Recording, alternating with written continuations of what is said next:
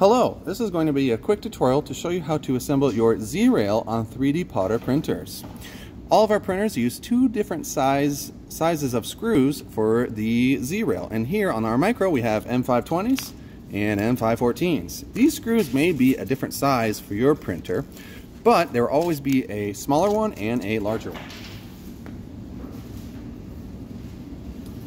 Here on the micro, the larger screws, and on all of our printers the larger screws, go in these three holes here, and then the smaller ones go on the two sides of the rail. There'll be two here and two here for the micro. Other printers may use a couple of extra screws, but like I said, there'll always be the smaller ones for these top rail screws. And one of the important parts is the alignment of these parts. So as you can see, this is all very easy to move around.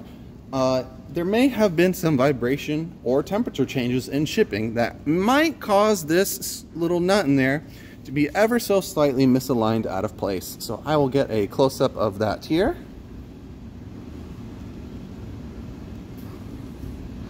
So as you can see, this nut here is pretty well aligned and a screw will go in very easily. But if I just flex it a little bit, now you can see it is very not aligned. And all I'm doing here is just flexing the rail a little bit like this. So you can go ahead and make sure that this screw is in the correct position and go ahead and insert it, and you can start doing it. Like I said, if it is fully misaligned, just go ahead and give the rail a little bit of a wiggle like this. Try and see it lined up and insert the screw.